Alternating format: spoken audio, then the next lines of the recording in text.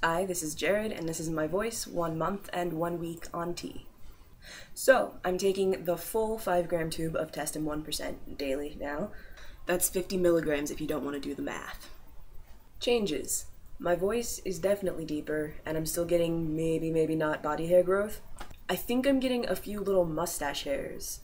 They're not a full mustache, obviously, but they're different looking hairs and they're pricklier than the rest of my face hair. Pricklier, the end. I'm wondering if it's related to me shaving my face for roughly a year pre-T in an effort to grow beardy hair more naturally.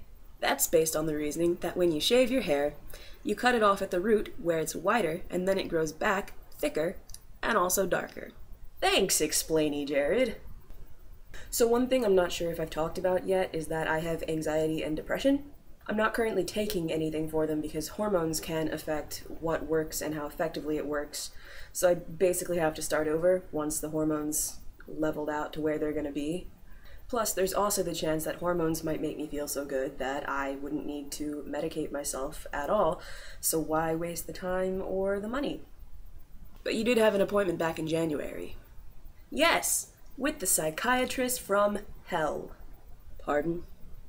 Let's just say she wanted to know everything from my former name to had I had surgery to what bathroom do I use. Oh, and she told me I was obese and needed to lose weight out of nowhere. Rude. So, as I was saying, I've been feeling a lot more confident and a lot less lethargic. Basically, I'm less anxious and depressed. I'm still having some iffy days, but it's not really at a level I'd consider medicating. So, I guess that's about it. Wait, how come there are 2 Jareds now? Because I want to make better videos, and this is what I came up with. Bad at counting, Jared.